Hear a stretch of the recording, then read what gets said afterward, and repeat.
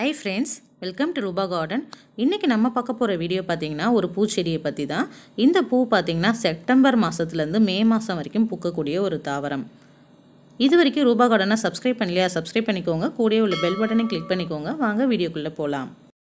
நீங்கள் இப்போ பார்த்துக்கிட்டு இருக்கீங்களே இந்த செடியோட பேர் வந்து காக்கட்டான்னு சொல்லுவாங்க. சில ஊர் பகுதியில் வந்துட்டு காட்டு மல்லி அப்படின்னு சொல்லுவாங்க. இதில் வந்து ஒரு புது வெரைட்டி வந்திருக்கு. 2 வருஷமாக வந்து இது விற்பனையில் இருக்குது. அது என்ன அப்படின்னு சொல்லிட்டு பார்த்தீங்கன்னா கலர் காக்கட்டான். கலர் காக்கட்டான்னா ஒன்றும் இல்லை, ஜாதி மல்லி மாதிரியே இருக்கும் கலர், ஆனால் வாசனை இல்லை. வாசனை இல்லாத பூ தான் இது. இதில் வந்துட்டு லைட்டாக அந்த ஆரஞ்ச் ஷேட் மாதிரி இருக்கிறதுனால இதுக்கு கலர் காக்கட்டான்ற பேர் இருக்குது. இதை பற்றி ஏற்கனவே நான் வந்துட்டு வீடியோ போட்டிருக்கேன்.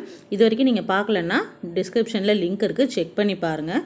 இந்த செடிக்கு என்ன மாதிரியான மண்கலவை ரெடி பண்ணணும், எந்த மாதிரி ஜாடியில் வைக்கணும் அப்படின்னு சொல்லிட்டு ஒரு டீட்டெயில்டான வீடியோ வந்துட்டு அதில் போட்டிருக்கேன். ஸோ செக் பண்ணி பாருங்கள், ரொம்ப யூஸ்ஃபுல்லாக இருக்கும். நான் வேறு புரட்டாசி மாதத்துலேருந்து இது பூக்க ஆரம்பிக்கும் அப்படின்னு சொல்லியிருந்தேன், அதாவது செப்டம்பர் மந்த்லேருந்து. ஸோ அதுக்கு முன்னாடியே நம்ம என்னெல்லாம் ப்ரிப்பேர் பண்ணி வைக்கணும் அப்படின்னு சொல்லிட்டு பார்த்தீங்கன்னா இந்த செடி வந்துட்டு இந்த மாதிரி தான் இருக்கும். சரி, நம்மளுக்கு வந்துட்டு இந்த பூக்காத நாட்களில் நம்ம என்ன பண்ணி வச்சுருப்போம், கட் பண்ணி அதை ஓரமாக எடுத்து வச்சுருந்துருப்போம். ஸோ இப்போ அதை எடுத்து ஃபுல்லாக வந்துட்டு லைட்டாக, அதாவது ஆடி மாதமே நீங்கள் செஞ்சுருக்கணும், லைட்டாக வந்து மேலே இருக்க நுனிகள்லாம் நல்லா கட் பண்ணிவிட்டு உரம் வந்து கொடுத்து வச்சுருந்தீங்கன்னா நம்மளுக்கு புரட்டாசி, அதாவது செப்டம்பர் மந்த்லேருந்து பூ வைக்க ஆரம்பிச்சிடும். புரட்டாசி மாதத்துலேருந்து பார்த்திங்கன்னா முள்ளரும்பு, குண்டு மல்லி இதெல்லாம் வந்துட்டு பூக்கள் வந்து கம்மியாயிடும். அதுக்கப்புறம் பார்த்திங்கன்னா இதுதான் கிடைக்கும். இந்த மாதிரி செடியை ரொம்ப அடம்பலாக வச்சுருக்கக்கூடாது. அதாவது நிறைய கிளை வந்துட்டு தொங்கி தொங்கி நிறையா இருக்கு இல்லையா, செடி அந்த ஜாடி ஃபுல்லாகவே மறைச்சிட்டு அந்த மாதிரி இல்லாமல் இந்த நுனியில் இருக்க இந்த தொங்குது இல்லையா அந்த கிளைகள்லாம் வந்துட்டு ஃபுல்லாக கட் பண்ணி விட்டுருங்க. அப்போ தான் நம்மளுக்கு வந்துட்டு நல்லா புது துளிர் வரும். இல்லைனா வந்துட்டு உங்களுக்கு பூச்சிலாம் அண்டிடும், நிறைய பூச்சி தாக்குதல் வந்து வரும். ஸோ இந்த மாதிரி வந்து வச்சு இல்லாமல் இந்த எக்ஸ்ட்ரா கிளைகள்லாம் இருக்கு இல்லையா, இதெல்லாம் வந்து கட் பண்ணி விட்டுருங்க. நம்மளுக்கு வந்து வரக்கூடிய மாதங்களில் நல்லா வந்து பூ வைக்கிறதுக்கு உதவியாக இருக்கும். செப்டம்பர் மாதத்தில் தான் வந்து ஆரம்பிக்கும். ஸோ நம்மளுக்கு அவசரப்பட்டு வந்துட்டு பூ வைக்கலை அப்படின்லாம் நினச்சிக்காதீங்க. இதுக்கு வந்து ஹெவியான உரம், அதாவது கடையில் இருக்க கெமிக்கல் உரம்லாம் வச்சிங்கன்னா சீக்கிரம் வந்துட்டு செடி பட்டு போயிடும். அதை மட்டும் அவாய்ட் பண்ணிவிட்டு வீட்டில் இருக்க நீங்கள் கம்போஸ்டே யூஸ் பண்ணிக்கோங்க. வேறு எதுவும் அதிகமாக தேவைப்படாது. பூக்கள் மேலே தளிக்காமல் மீன் அமிலம் வந்து தண்ணியில் மிக்ஸ் பண்ணி வேருக்கு வந்து கொடுங்க. ஏன்னா இது வந்து வாசனையற்ற பூ தான், பட் வந்து மீன் அமிலம் தெளித்து அது வேறு மாதிரி வாசனை வந்துடும். ஸோ அதுக்கு வந்துட்டு அதை மட்டும் அவாய்ட் பண்ணிக்கோங்க. மற்றபடி வந்துட்டு மீன் அமிலம் வந்து வேருக்கு கொடுங்க.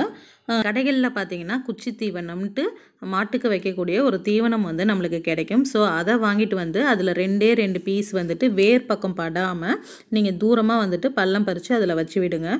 ஸோ நம்மளுக்கு அதை வைக்கிறது மூலமாக இந்த செடிகளுக்கு நிறைய சத்து கிடச்சி கொத்து கொத்தாக பூக்கள் இருக்கும். குச்சி தீவனம் இல்லைன்னா நீங்கள் கடலை புண்ணாக்கு கரைசல் கூட கொடுக்கலாம்.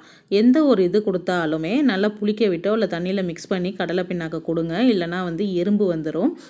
செடியில் உள்ள தண்டுகள் பெருசாகிறதுக்கும் பூக்கள் வந்து அதிகமாக வைக்கிறதுக்கும் பூக்கள் நல்லா நீளமாக வர்றதுக்கும் நம்மளுக்கு பொட்டாஸ் சத்து வந்து ரொம்பவே அவசியம். நம்மளுக்கு பூக்கள் வந்து நல்லா பெருசாகவும் ஆரோக்கியமாகவும் இருக்கும்.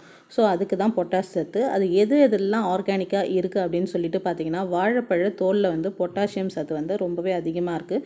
ஸோ நீங்கள் வந்து அதை செடிக்கு வந்து கொடுத்துட்டு வரலாம். அப்படி இல்லைனா கறி இருக்கு இல்லையா, அடுப்பு கறியோ சாம்பலோ அதை வந்து மண்ணில் கொடுத்துட்டு வரலாம்.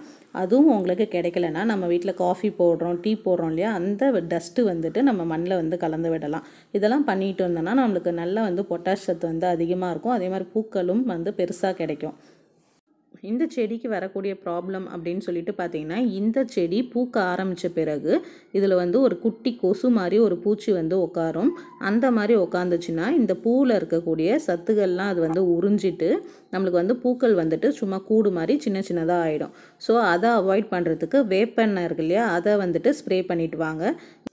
இன்றைக்கி நான் கொடுத்த இந்த 2-3 டிப்ஸாவது உங்களுக்கு ரொம்பவே யூஸ்ஃபுல்லாக இருக்கும் அப்படின்னு நினைக்கிறேன். உங்களுக்கு எந்த மாதிரி ப்ராப்ளம் இருக்குது அப்படின்னு சொல்லிட்டு அனலைஸ் பண்ணி அதுக்கு தகுந்த மாதிரி தீர்வை வந்து கொடுங்க. ஸோ நம்மளோட செடி வந்து ஹெல்த்தியாகவும் இருக்கும், நிறைய பூக்களும் கொடுக்கும். இந்த வீடியோ பதிவு கண்டிப்பாக உங்களுக்கு யூஸ்ஃபுல்லாக இருக்கும்னு நினைக்கிறேன். யூஸ்ஃபுல்லாக இருந்ததுன்னா லைக் பண்ணுங்கள், உங்கள் ஃப்ரெண்ட்ஸ் அண்ட் ரிலேட்டிவ்ஸ்க்கும் ஷேர் பண்ணுங்கள். மறக்காமல் நம்ம சேனலை சப்ஸ்கிரைப் பண்ணுங்கள். தேங்க்யூ ஃபார் வாட்சிங்.